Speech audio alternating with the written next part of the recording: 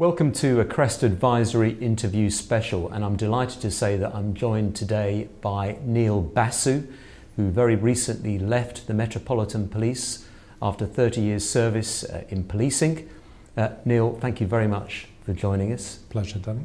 I wanted to start by asking you about the state of policing at the moment. You have said quite recently that policing is in a crisis. That's a pretty strong description. I want to ask, why have you come to the view that you need to use that description for the state of policing? Well, I think anyone, unless you've been living in a cave, if you've opened a paper, switched on your radio, looked at a social media feed in the last 2 years, you will have seen that policing is in crisis. You don't need me to explain it. Crisis, though, I mean, there are problems with policing. There is a lack of trust and confidence, there are legitimacy questions, but crisis suggests it's kind of on the edge of something that's, it's about to sort of, be a calamity. You know how long I was in policing and how much I love it. It's a vocation. I still love it. If you cut me in half, I'd have Metropolitan Police service written through me like a stick of rock. But if I didn't know what I know about policing and I was looking to join policing today, I wouldn't. That is what I mean by crisis.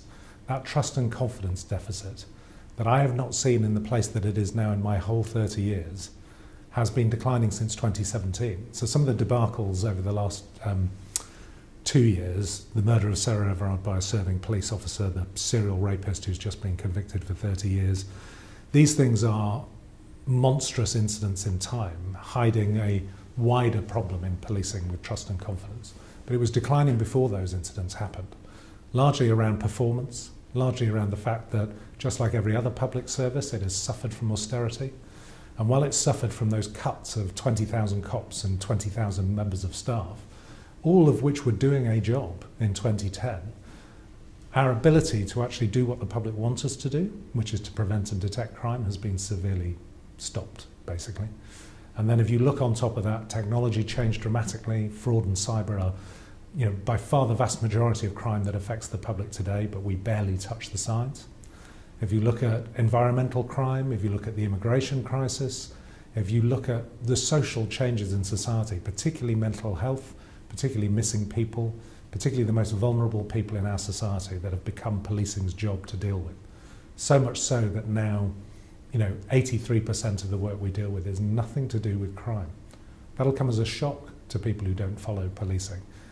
I happen to think it's incredibly important that we are much more than crime fighters. Talk about the social service of last resort.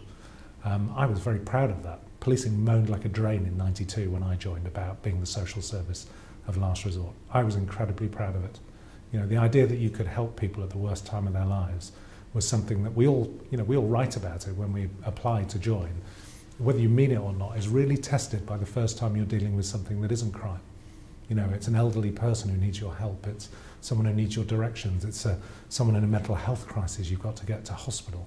I think policing needs to do that for trust and confidence, but it also needs to be effective at crime. It is neither of those things anymore, and it has alienated large sections of the community, both women and girls, the black community who's had a problem with us since Windrush, and we have failed to address those problems.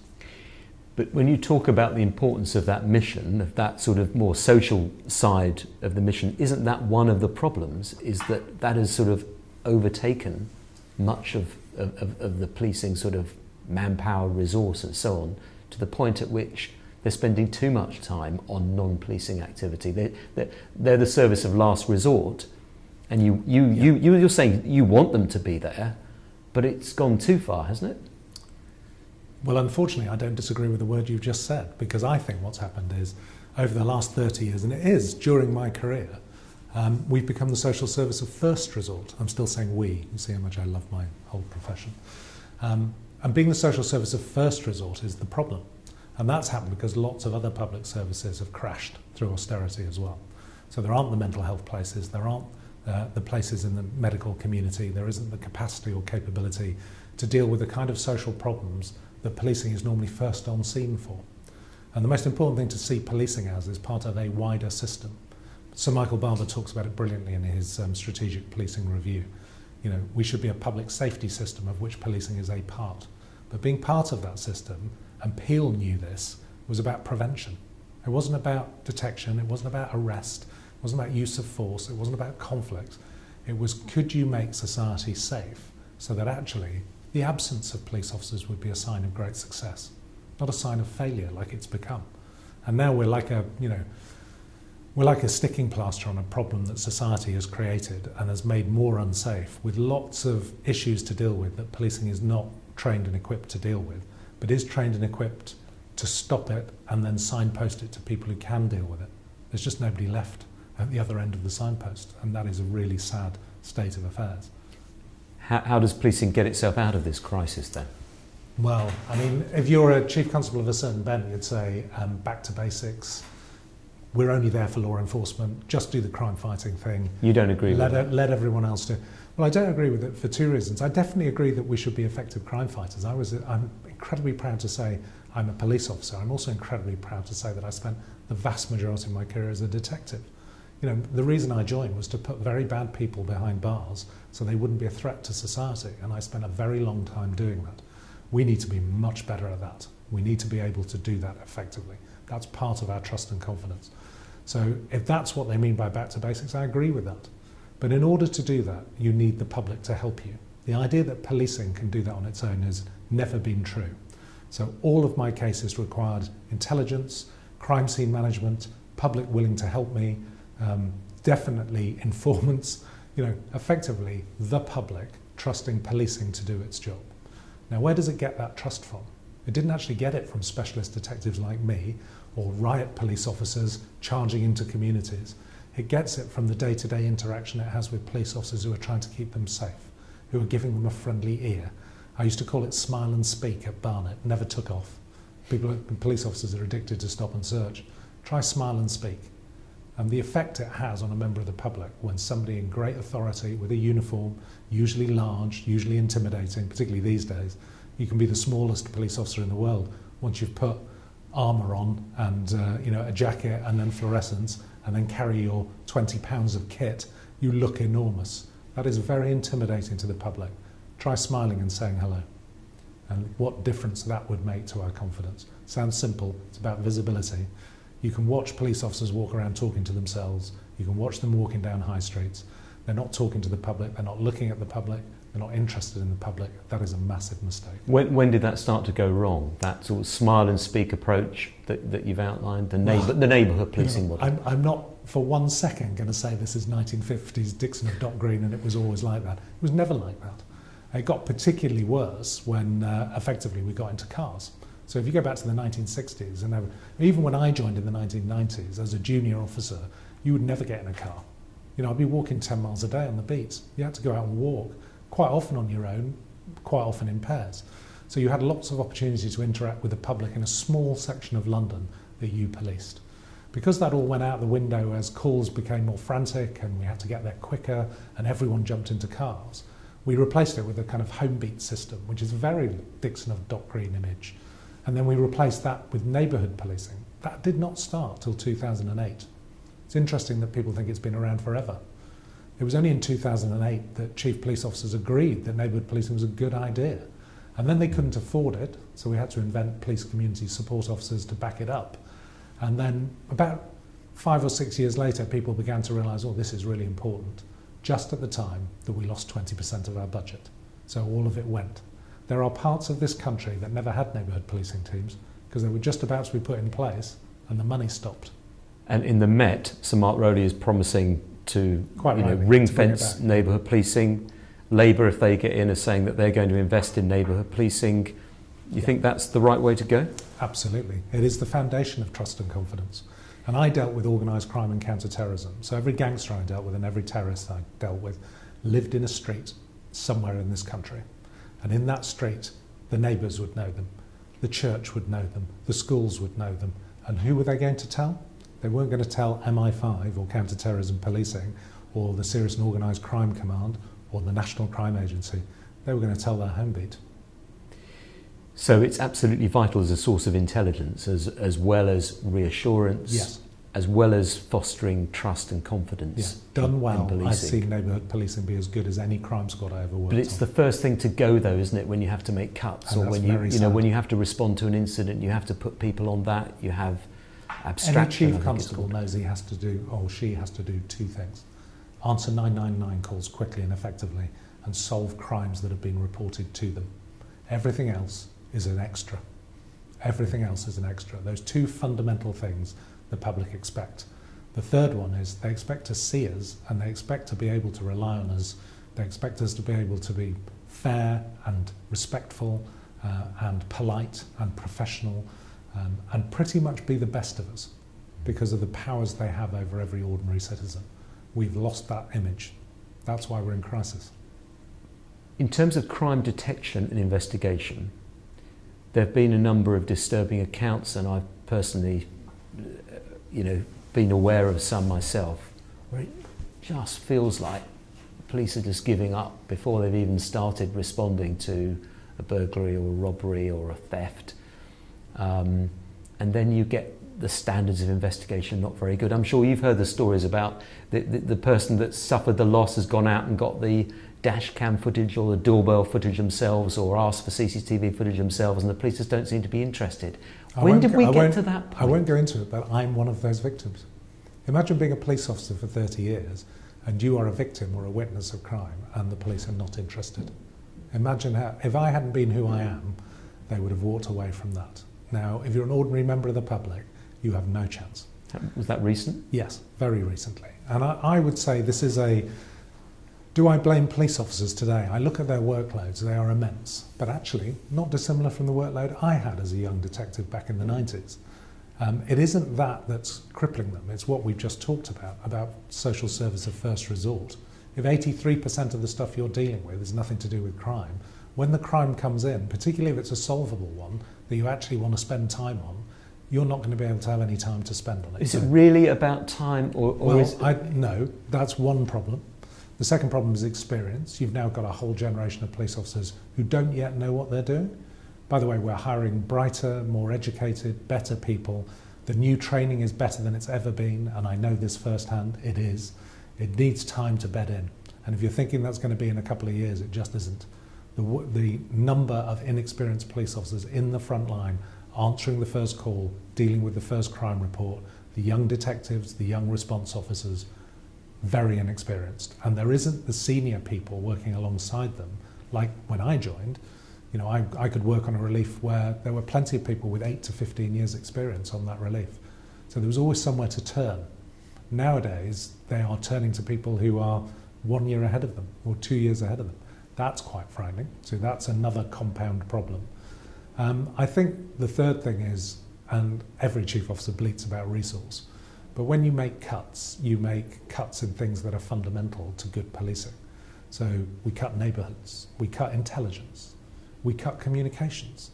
All of these things were seen as kind of extras on the answering 999 calls and detecting the crime that came in. We had to move towards serious threat and harm. So I'm lucky because a lot of resources and a lot of the best cops went into organised crime and counter-terrorism. So that, you know, the experience was even more drained from the front line. It's a compound effect of all of these problems, you know, and a failure to understand that policing is a system.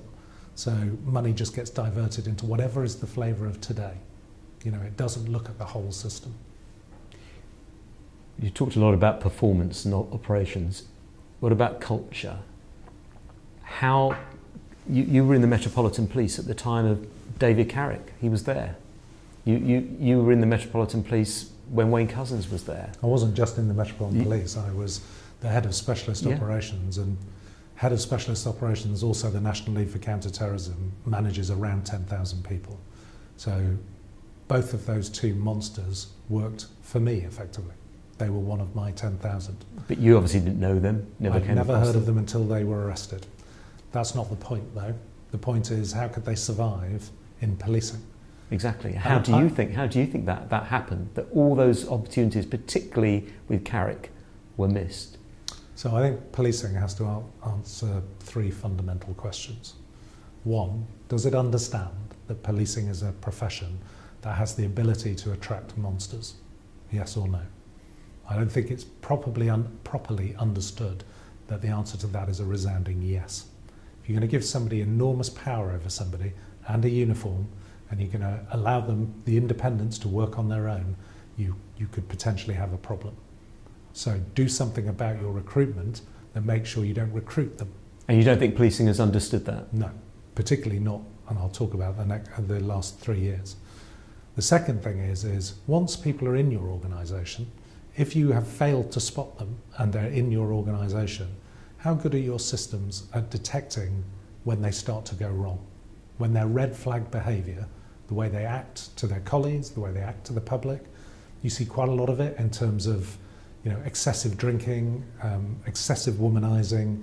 You see it in, you know, the coping mechanisms of addiction, you know, because people can't cope with the job, and you particularly see it in excessive use of force. When you see those things, how good is your policing system, your professionalism, your ethics, your standards at picking that up and dealing with it quickly?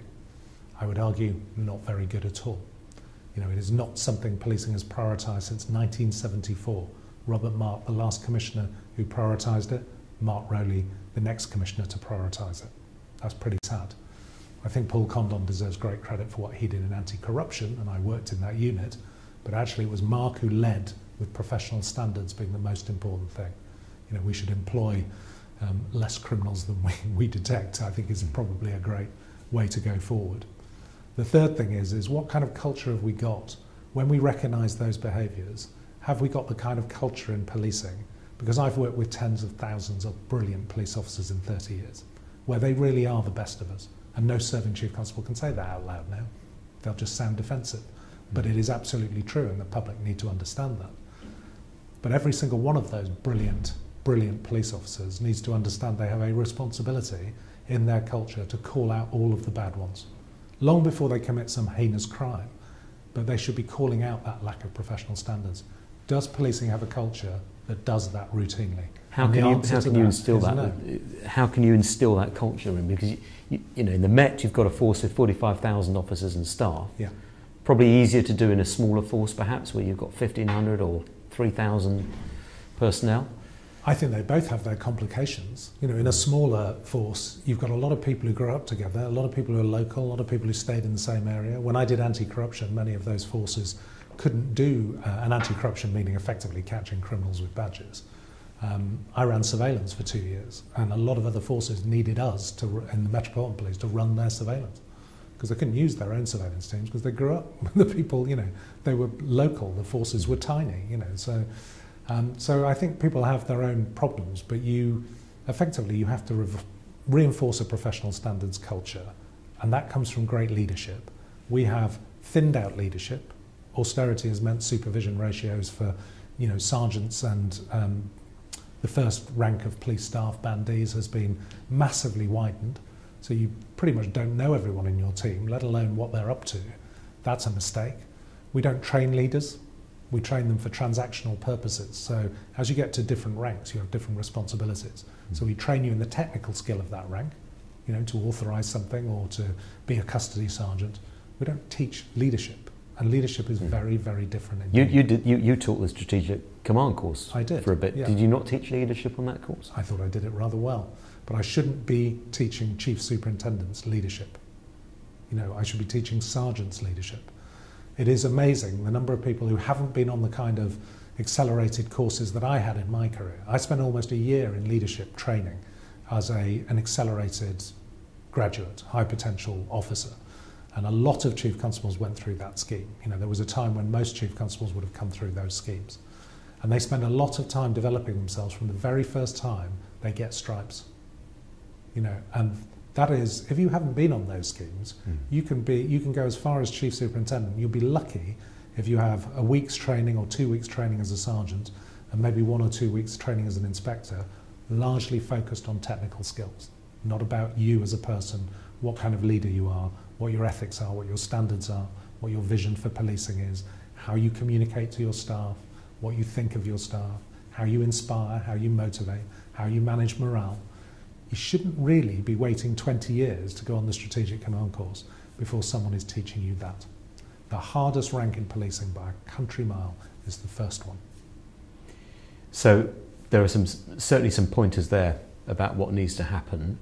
Do you have confidence that Sir Mark Rowley, who you work with very closely, and I know you've got a lot of respect for, do you think he can turn things around in 5 years? And certainly, firstly, bring the Met out of special measures, restore trust and confidence, root out some of the people who shouldn't be there. Do you think he can do it? If anyone can, it's Mark and Lynn, I think. I mean, I've got massive respect for two personal friends as well as professional colleagues who've been huge supporters of mine and have helped me. And I was Mark's first deputy throughout all of the terrorism of 2017. So I wish him the very best of luck. What he needs around him is public and political support. But more importantly than that, he needs the support of the 45,000 police officers and staff of the Metropolitan Police. Now, if they think that they are somehow, he has a very fine balance here about keeping morale while actually telling them what's what. You know, Crest, before she left, her final letter was, before she stood down, was enough is enough.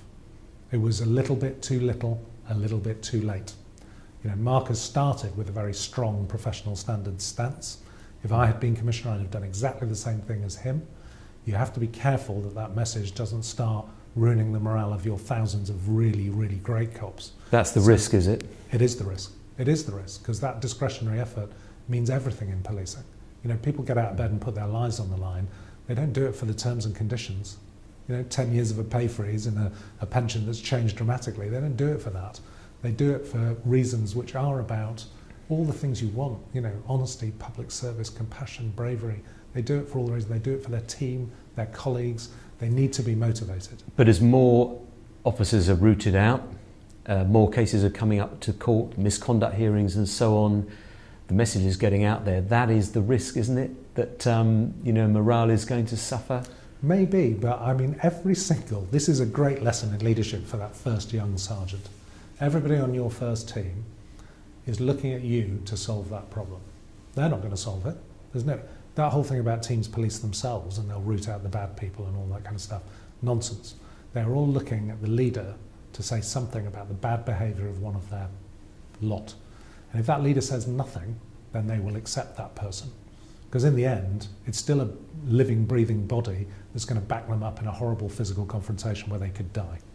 Effectively, that's what they want. The leader has to say something. And that is equally applicable if you're running a team of 5 to running a team of 50,000. And Mark has said it. He now needs his whole leadership structure from his deputy down to his sergeants to believe the same thing.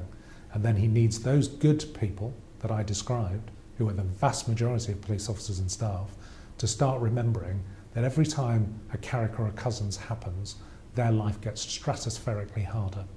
Every time they let anybody get away with unprofessional conduct, from the most minor thing to the most major criminal offence, their reputation is ruined. We are the only profession where the public globalises an issue. So a single individual cop is a monster, all of cops are monsters, and the profession gets, and there's a bit of me that says that's fair enough, because there are very few professions that have our power over you. We should be the best of the best. So those cops have got to turn those other cops in. When I was in professional standards, honestly, I mean, it wasn't invited to a leaving do for 3 years. We were seen as the enemy. You have to have a culture which sees professional standards as worth working in for a start and worth reporting, because it's going to save your reputation, it's going to make your life easier, and it's the right thing to do because you're the best of the best. There have been some people saying that the Met is basically in the last chance saloon and that it should be broken up or reconstituted or reconfigured. I've even said I think we might need to have a conversation about that, because the Met cannot keep standing outside the headquarters apologising endlessly for the latest failing, the blunder, scandal. Just can't keep happening. Is there an argument to say, actually, we need to look at the structure of the Met Police, hive off some of the bits that are perhaps doing well, and let someone come in who has got complete focus on policing London? Anyone who's listening to this interview should read Michael Barber's Strategic Policing Review, because I think it's brilliant. It's very long, it takes a lot of effort to read it. You should put the effort in.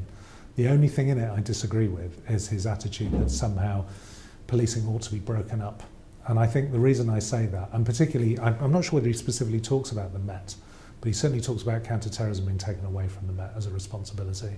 I think that's the easiest thing for a commissioner, because I would say this, wouldn't I was AXO.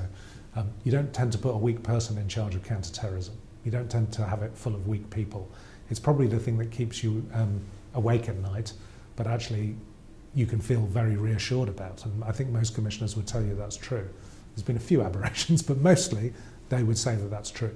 Their organised crime response is as good as anything the National Crime Agency can offer. That's very high standard. Mostly their homicide teams are extraordinary. You know, we put a lot of effort into homicide. We solve the vast majority of them. They tend to be very high. And this is the problem about putting all your resources into specialisms. How are you going to hive all of that off so that you can concentrate on local crime and neighbourhood crime? And if you do that, if you create this kind of local policing model whereby all the specialisms go somewhere else, you are separating the policing system into a series of silos where we've just talked about every major crime happens in a community. It starts in a community where people talk about it. How you then go, you'll have an American model. If you go to America and speak to the 18,700 or so jurisdictions, from a two-person sheriff's county department to California Highway Patrol, via the NYPD, and ask them what they think of the FBI, you'll know what I'm talking about. So if you want that separation from the specialism to local people, I think that's a massive mistake. It's the great strength of the model, and I think what the Met requires is great leadership. It doesn't require a massive structural reconfiguration. We always go to structure and we forget actually this is about people doing a job who need to be well led. So invest a little bit in that before you start tearing it apart. I just want to turn to a slightly different topic, which is about stop and search. And Crest has done a major report around stop and search recently. You wrote a foreword for it. And in that you said you agreed that there was a serious need to look at how stop and search is being used. And it's too often used as a street suppression tool that can make us feel that we're doing something, I think is what you said. You explain what you mean by that, because most police officers you speak to will say this is an absolutely valuable tactic. Because we've told them to say that. That's a bit unfair. But we have. You know, because effectively there was a point in time where it was recognised actually by Theresa May as the Home Secretary that our use of stop and search was appalling. I don't mean we were using it way too much. We weren't being procedurally fair. We weren't following the letter of the law. And it was having a massive disproportionate effect on community confidence, particularly on the people it was mostly targeting. So most stop and search, if a chief constable is intelligent, he or she will be putting their stop and search into high crime areas. High crime areas tends to mean high poverty areas. You look at lower super output areas, they'll marry the two together. Why are those high crime areas? Normally because unemployment, poverty, crime, addiction, all of these things are in those areas. Those areas are quite often populated either by disenfranchised working class. Quite often in the northeast you'll find that's white working class, deindustrialised communities. They don't have a lot of confidence in policing because they feel continually picked on. And in major urban cities the concentrations are people of colour. So you are naturally putting your police officers in a place where you are coming into conflict with people that you have very little cultural competence of dealing with, because there are so few black and brown police officers. So you are immediately putting yourself in a situation where if you're not brilliant at that tactic in the way you use it, you are going to create more community tension and more conflict. And my argument is we're not great at using it. So just get better at using it, better training, is that the answer? Or well, I actually think part of the problem is chief constables think, oh, don't worry, as long as I teach them Go Wisely, the acronym that will teach them each part of the law, and they're able to communicate Go Wisely to the person they're searching, we've done our job. That is, of course, nonsense. The major thing that police officers need, and by the way, we need them to demonstrate this when we recruit them. We shouldn't be teaching them this when they're doing stop and search, is their ability to communicate with another human being. The most important piece of personal protective equipment a police officer ever has is their communication skills and their voice. And if they can't talk to people, prince or pauper, regardless of their background, regardless of their colour, their gender, their identity, their sexuality, their religion, if they can't talk to people, we shouldn't be recruiting them in the first place. If they had those skills, they might be able to better deploy Go Wisely in a way that led to less conflict. But I do think chiefs are addicted to the idea that stop and search is solving a problem, backed up by politicians with very hardline criminal deterrence views that think that that is a great way to resolve crime. I have seen no professional evidence to say that stop and search is an effective crime tool. I'm probably one of the most experienced police officers in the country of dealing with serious violence, gangsters, terrorists. Stop and search, never one of my tactics. When you were at Operation Trident, you headed Operation Trident, which was to tackle... I didn't head Operation Trident, I was one of its senior investigating officers. Senior investigating They're officers. in the news a lot at the moment, so I know exactly what that kind of pressure is like, but I was a murder squad senior investigating officer for Trident, working with the black community, trying to solve problems of drug-related killings within the black community. And stop and search wasn't a tactic that you felt was helpful? That's not the tactic that was stopping people killing other people. What were the tactics? The tactics were getting community confidence so they would report intelligence to you about the gangsters who were carrying weapons, where they were hiding them, when they were meeting, who they were meeting, why people were being killed, and in my case, investigating murders after the event. We weren't preventing the murder, but we were preventing subsequent murders by people actually giving evidence against the perpetrators. But you have to have something on the streets, though, don't you? You have to have a presence on the streets. I mean, communities. I'm not arguing against that, and actually, a lot of the black community don't argue against that either. And that has also been used as an excuse to keep increasing stop and search. Is that, and particularly, they will use bereaved families. Now, that bereaved families are not good policy tools. Because if I lose my son to knife crime, I'm going to want you to turn over everybody on the street all of the time. Of course I am, and that is what I'm going to say, and I'm going to back your very aggressive stop and search tool. Now, I'm not saying for 1 second that stop and search cannot be very effective if it's deployed surgically in the right place at the right time, and most importantly done by cops who understand how to speak to the communities they're using it on. The point I'm saying is there is a disproportionate level of stop and search which isn't being effective, and all it is doing is driving community tension up and driving community cooperation down. And it's in the very communities that I used to deal with when I was in Trident, the black Afro-Caribbean community. If you look at the statistics about how many of them are victims as well as perpetrators, that is the community you want to help you. So what you don't do is brutally target that community with a street suppression tool that you know is not working, because the knife crimes and the shootings are still going up. And but you were at the Met at a time when they used to put out tweets or press releases saying we just seized these knives and have photos of zombie knives that have been seized through a stop and search. You were at the Met at that time when that was something that they did. And I supported those policies. And the statistics would come out, we've seized this many knives this month through stop and search, it works. Well, the vast majority of those would have been through street sweeps, so they would have been taken out of where they'd been hidden by kids. But there have been other examples where they've said we found this number of weapons through stops. So there's been lots of people who've tried to prove that stop and search has had a major effect on reducing crime. I've not seen one who said that it has. And but a weapon off the street means that's not going to be used, isn't it? No, that's fantastic, but that is not an excuse for making stop and search your principal tool. And if you use it in a way that is actually decreasing confidence and decreasing intelligence, then long term you're shooting yourself in the foot. You need the intelligence from that community. And I'm not saying that community is going to say you shouldn't use stop. In fact, I've never heard anyone in either a white working class community or the black Afro-Caribbean community or any community that says that stop and search should be outlawed. It should always be a tool available to policing, used well in the right circumstances at the right time. But it is but one tool. And if it is affecting community confidence and therefore intelligence and cooperation and witnesses, then you've got a problem. And I would say today that is a major problem. Now, a related topic concerns the Police Race Action Plan, which has been developed by the National Police Chiefs Council and the College of Policing. I think it's still in draft form.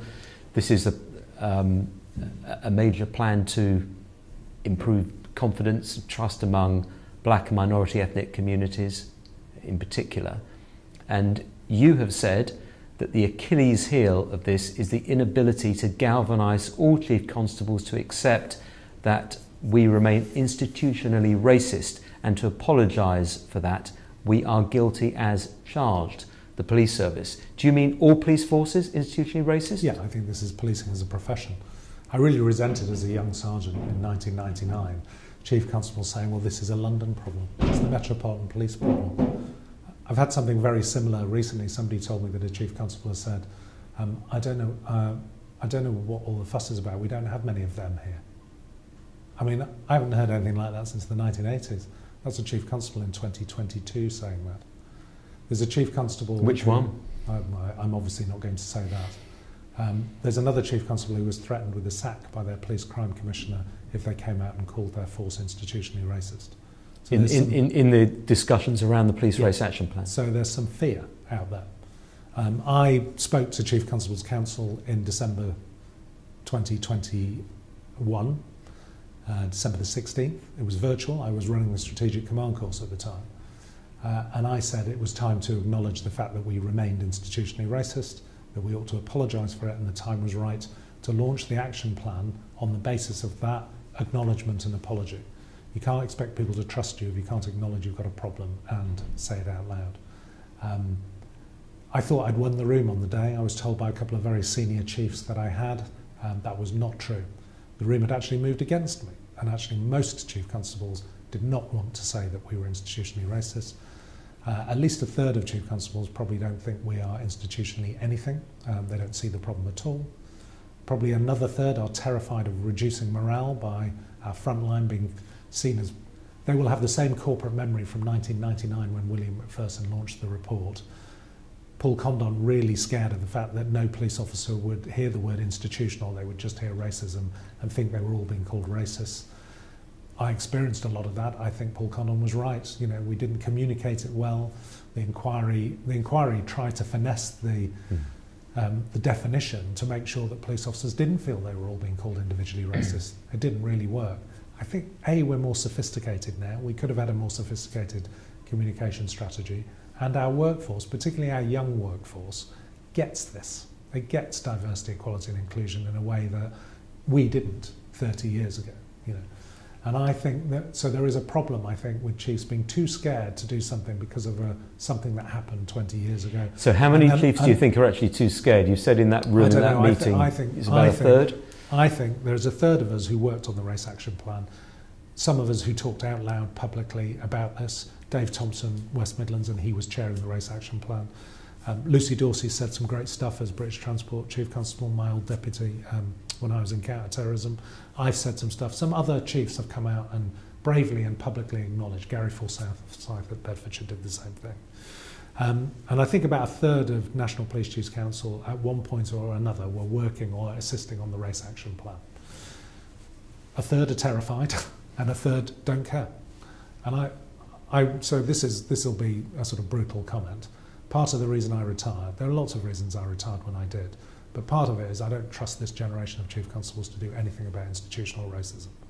And post George Floyd, when I made the comments I did, I had an awful lot of black and brown staff from all over the country, not just the Metropolitan Police, talking to me because they forget I'm an assistant commissioner very quickly because I'm brown. So they see me as, you know, as a mixed race police officer, not as a boss. They don't tell their own bosses this, but they tell them how they feel, how they're treated. And then communities tell us that. Communities have been really clear. You're institutionally racist. They've made that judgment. So that's two data points. Then you look at all the disproportionality in your stop and search. That's another data point. You look at all your data of use of force and the disproportionality in that. Another data point. And you look at all the disproportionality in the way you recruit, retain and promote people of colour and female officers for that matter. And you look at the disproportionality in the way you treat them when they put in a grievance or when they are under investigation. All of that is as true today as it was in 1999. In 2009, when the Home Affairs Select Committee looked at it and congratulated policing on all the work it had done post-McPherson, it looked exactly the same, and they hadn't met any of the targets that were set.